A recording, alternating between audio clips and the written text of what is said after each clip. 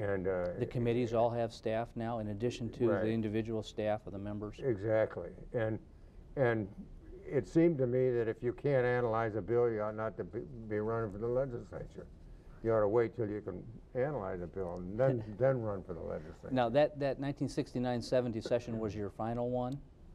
That was my final one, yeah. You decided to retire from the legislature, and in 1964, I decided that I was not going to run again in 68 or 70. And I didn't tell anybody because that would have created a vacuum in my district that I didn't want it filled by anybody, but I wanted to do the filling myself. Mm-hmm. And the filly was Bill Bryant? was Bill Bryant. Yeah, he might not like that, but the filly was Bill Bryant. Phil E. The filly replaced the stud. Okay. No. Talk about your relationship with Bill. I think Bill is a relative, isn't he? Well, he's not a relative nephew? of mine, but he's my kid's third cousin. Oh, okay. Okay. And you were very proud of Bill, I know. You spent time. Oh, he was a good friend of mine, and he and I have been close. And so I wanted to make sure that that district was represented by a non-kook. Okay. In January 1971, you joined the American Petroleum Institute as the Michigan office's executive director, and you replaced Bill Palmer, former Senator Palmer, right, who had served with the API for a long, long time. I guess so, off and on since the 30s. 1938 is when he was first hired. Yep. And you walked smack dab into the OPEC energy crisis of the 70s right. as the API director. And well, that was pretty exciting. And I know you're also very proud of that, of the tenure with API and the service with the oil industry, but those had to be some pretty fascinating times. Well, I remember the legislature better than that, but they were, and we had to explain the industry to the people as much as anything else. And I can remember sitting in a meeting, great big meeting on the 4th floor of the Capitol, and the room. This was a meeting conducted by Tom Anderson, who was a real good guy. My next door neighbor. Right, yeah, down the river. Right. And we had 3 PhDs. This is one of those big rooms, half as big as this, on the 4th floor. We had 3 PhDs there. And we had a meeting that lasted, I don't know, an hour and a half or over what they're going to do about all this stuff. And not once was the word price mentioned, P-R-I-C-E, and I said to Tom, let me give these guys a 15-minute lecture, and Tom said, oh, I know what you're going to say. We know all about that anyway, but let these guys pop off. And we were in a situation that was exacerbated by the federal government, by President Nixon putting on price controls and all of that sort of stuff. Otherwise, we'd have gotten out of the mess a lot sooner. Mm-hmm. And we had lines in this country at the service stations. That means gas stations to most people. And but they didn't in Europe because they let the price regulate where the demand was going to be, and so we got it all screwed up. But I remember we were working hard on that. And then during all that time, we had tax battles, and we had where we're going to drill in the Arctic Circle or drill on the offshore. And Pigeon River. All that stuff, pardon me? The Pigeon River came up. Oh, the Pigeon River thing, but that was mainly the Michigan Oil and Gas Association. Yes. Mm-hmm. You were engaged in the debate over the Joint Rules Committee. The API, I was not representing the API. I don't know whether you know that. Yes, I do know that. I was not representing the API. However, they did not object to my political activities in that direction.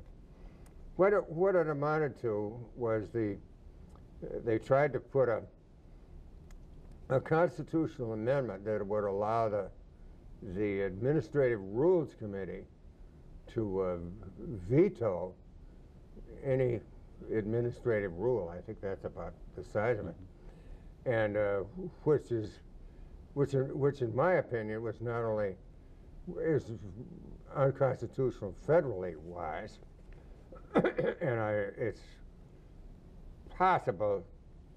I don't know whether it'd be statewide or not, but you could argue, but that's irrelevant if it's unconstitutional federally wise.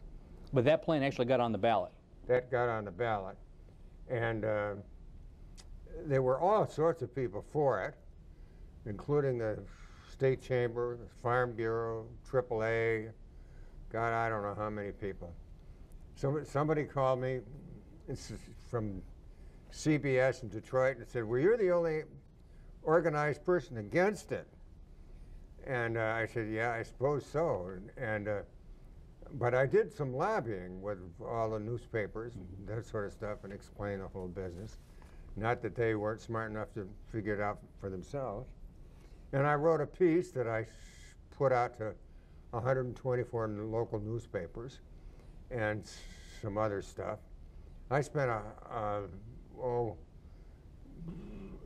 spent $124. I don't know how many newspapers it went to. And we finally had a vote on this thing, and I won by 500,000 votes, I think. But Glenn Allen said, well, they always vote something down they don't understand. So he just sort of undermined my euphoria, but I made me a little more humble. Well, I also think, didn't you get a call from the governor? Oh yeah, following the election? Were you there then? No, you weren't. No, but there. you I got a call from Governor Blanchard the next day. Well, the next morning, as a matter of fact, Jim Barrett passed me on Grand Avenue, and he waved to me, and he said, "Congrats." Did he use his full hand or just no, one finger? Full hand, his full hand. He didn't give me the family gesture. He waved his hand and congratulated me. Then I got to the office, and somebody said the governor was on the phone. That was Governor Blanchard. And so he got on the phone, and he said, Bob, I want to tell you, I want to thank you. You saved my ass. That's exactly what he said. And I said, well, I think you deserved this had to be anyway. So, but that was very nice of him. Yeah, that was. I think Rick Cole got him to do that. But you had a good relationship with Governor Blanchard, as I know you do with Governor Engler. Well, but I had. I didn't know Governor Blanchard too well, but we had a good relationship. Now you spent a lot of time in the public domain, as did the Attorney General Frank Kelly. I know that we had some meetings together with Mr. Kelly. I wonder what kind of working relationship you had with Frank through all the years. Oh, I have never had. He's never gotten. The only time that Frank has ever bothered me or the Attorney General's office, and that wasn't necessarily under Frank either. It was before Frank. Was that they would have opinions on legislation that weren't necessarily sound, and that we didn't feel that we had to pay all that much attention to them. But it wasn't a big deal. They didn't come in thick and fast, but when Kelly got in there and stayed in there longer and longer and longer, these opinions sort of proliferated and were easier to get and became more troublesome. And then you had stuff like, and I'm not sure of this, they had stuff like representing both sides on the Public Service Commission. And I don't know that there's a statute that tells them that they can represent the public. Is there? I didn't think so. So, I mean, that's something that Frank Kelly developed.